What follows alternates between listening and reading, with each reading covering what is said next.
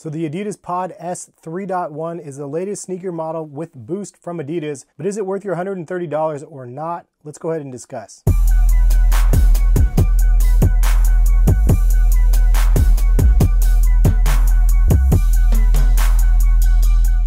What's going on, guys? Hess here, CollectiveKicks.com. If you guys want to shop this week's top sneaker deals, check the link in the description, as well as if you guys actually want to buy the POD-S3.1. Let's go ahead and get into this video and give you guys my first thoughts on the new model. First things first, you can see the box. It is the p.o.d-S3.1. So p.o.d stands for point of deflection. I don't know what the S3.1 stands for. Maybe it took them that many iterations before they actually ended up with a pair of sneakers that they wanted to release. Regardless, it is a very interesting looking new model, and you can see it has a massive boost section on the back of the shoe. And then you have this crazy yellow plate that I believe is the point of deflection. It's sort of like a bridge between the forefoot and the heel of the shoe. In the front cushioning of the shoe, you have a high rebound EVA forefoot foam. It's sort of like bounce, but it feels a little bit softer in my opinion. Honestly, I don't know why they didn't just go with Boost through the entire thing, but price point is again around $130.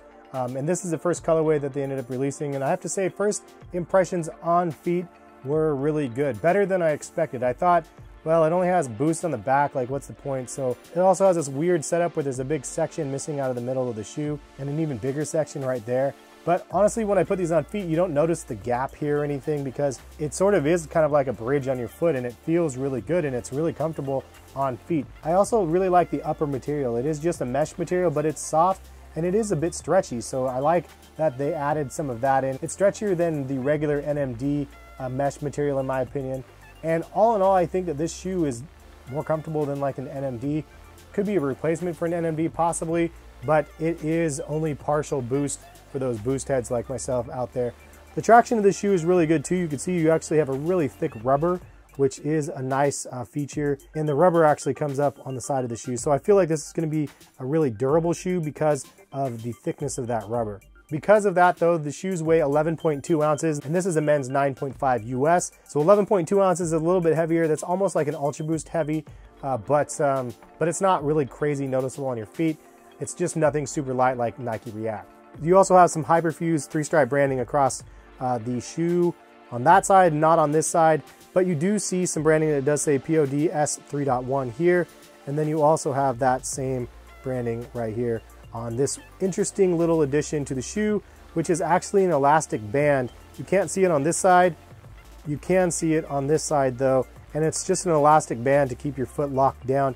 I think it was a really smart move. It's loose enough that you can get your shoe on. It's snug enough that you can have some lockdown without tightening up the laces too much. So it adds a lot of extra stability feel to the shoe, which all in all, I really dig. Also for the lockdown of the shoe, they chose an interesting path, which I actually really like. It's kind of like a nylon lining right down here, and it comes down across, and you can see it just folded like origami, down and then back up. So I mean, I used to be an origami fan, so I can dig that, but I like it simple, but you can see what it is, and it's functional. Then you have a little bit of reinforcement on the lace holes down here. That overlay makes it look like there's a separate tongue, and really there is a separate tongue, but you can't really tell because it's stitched all the way down both sides of the shoe from here down, but there is a little bit of a gap right here on the top. So at least we have a little bit of wiggle room, and it gives you some kind of feeling of a tongue. The piping of the tongue, you can see that is a nice little suede material, which gives you a nice little feel that they're using different materials. I mean, they could have used the same material here and here probably, but they decided to mix it up. Also, it has the Adidas logo on the back kind of pull tab section here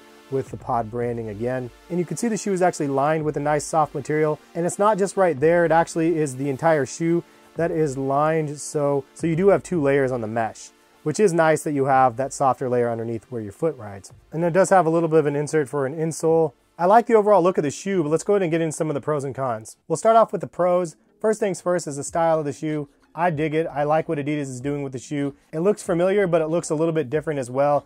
You don't see a midsole like this very often, and I like the overall look of the shoe in hand and on feet better than just in the visuals that we've seen from pictures. Another pro is that this shoe is really comfortable. It's more comfortable than an NMD in my opinion.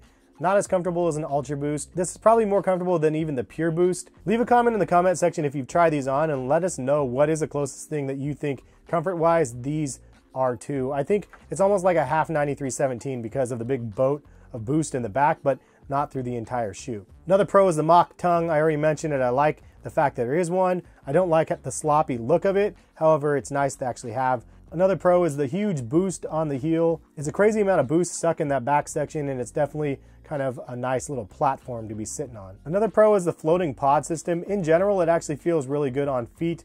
You don't really notice it too much, and I think that that's the best part. It looks visually kind of stunning, but on feet it just feels like a regular sneaker. So that was kind of a nice achievement that I think that they got from designing it this way. I already mentioned this pro, but the upper material is really nice. It's soft and it's a little bit stretchy, but all in all, it feels really nice. Another pro for me personally is the fact that they created another sneaker for lifestyle.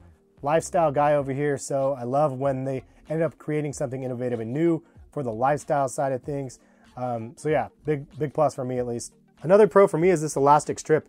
It does add some functional value to your foot, having a little bit of stretchy material right here. They calibrate it just right, at least for my foot, where it's not too snug and it feels like it's too stretchy. So because of that, I mean, I think that the placement of it is really good. Adds a little bit of eye pop to the shoe, but again, it's also functional, which I think is a cool little adjustment because I personally don't like to wear tight laces. So this makes it so I can wear my laces loose but still have some more lockdown feel. Another pro is the price point at $130. I think is a good thing. It's not too expensive. It's not overly cheap, but $130 is a manageable price in my opinion. Next pro is the traction. The traction is really good on the shoe. It's very significant, as you can see, and I like that they added the reinforcements on there, and you always have that kind of on the toe. But traction is good, rubber feels good, and that is a plus. Considering you have other shoes from Nike, it seems like Nike's doing the opposite with React sort of sneakers, where there's no traction on the shoes. It's a little slippery when it's wet outside, and then these, you don't really have that problem. And the final pro for myself is the fit is good. I went true to size. It fits perfectly for me. And I like that the forefoot of the shoe has this massive platform for your foot to sit on. For me, these are a wide foot friendly shoe, but I guess that is where we can go ahead and segue into the cons because like I mentioned, it's wide foot friendly, but this is one section, if you have a really, really wide foot, that's gonna irritate you, is that little overlay here of the pod system. So you can see it kind of sticks out and over. And so if you have a really wide foot, that might be really uncomfortable on your foot. For me, I'm lucky it doesn't bug me, but for those that are really, really wide foot, I could see that being a nuisance. Another con, why no boost in the forefoot? Personally, I would have liked a boost in the forefoot. Regardless, this isn't bad, but again, it's just my preference. Personally, you guys might not agree, but that's okay. And the next con is, while these look great, in my opinion, I just honestly don't understand the concept. I don't understand the point of p.o.d.S3.1. What is the S3.1? They don't do a very good job of explaining themselves a lot of the times. Case in point, the NMD for Adidas actually originally stood for Nomad. They didn't really have any sort of story point for that. So the fact of the matter is some of the stuff gets lost in translation. I do like the fact that the p.o.d. for point of deflection was very clear in a lot of the marketing that I saw. However, I don't understand the point of it. Like, point of deflection makes more sense if you have something that's more for performance, but not really for lifestyle. Like, point of relaxing and chilling, like that makes more sense to me. But it is what it is. I think it's a cool concept nonetheless. I'm just getting confused why they're trying to focus on something tech savvy, but for a lifestyle shoe. And also, is it supposed to be just like a really big torsion system or what? Like, that's what I get from this big platform down here for stability maybe, but yeah, I don't know. The next con is the colorway on the release pair so far is just meh. In my opinion, some people, this is like, whoa, this is awesome. Great colorway, great model.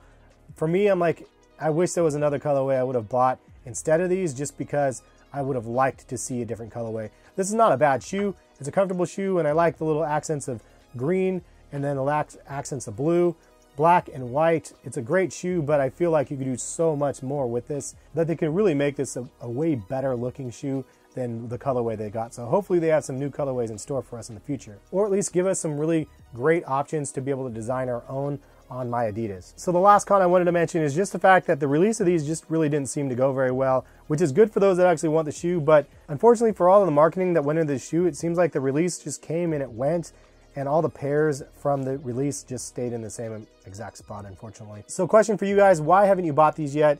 Are they too much money? Are they not innovative enough? Are they too similar to what you already have? Do you not like the colorways? Just leave a comment and let me know why you haven't pulled the trigger on these.